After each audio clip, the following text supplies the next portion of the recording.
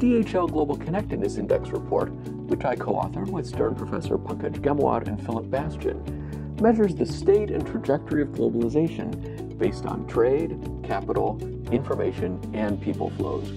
Here are 3 takeaways from this year's report. First, despite predictions that globalization might collapse under a wave of economic nationalism, the DHL Global Connectedness Index actually rose to a record level in 2017. For the first time since 2007, the shares of trade, capital, information, and people crossing national borders all increased significantly. Second, despite these recent increases, the world is still less globalized than most people think it is. Just about 20% of all economic output is exported, roughly 7% of telephone call minutes are international, including calls over the internet, and only 3% of people live outside of the countries where they were born. Furthermore, international flows are still constrained powerfully by distance and cross-country differences.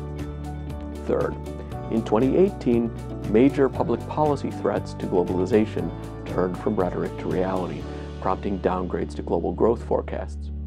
Trade conflicts escalated and countries raised barriers to foreign corporate takeovers, immigration, and other flows. On the other hand, several landmark trade deals were signed in 2018.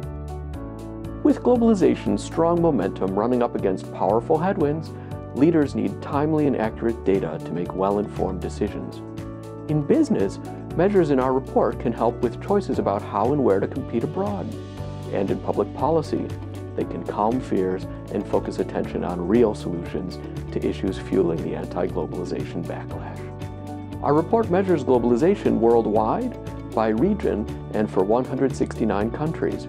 It's available for free download at logistics.dhl/GCI.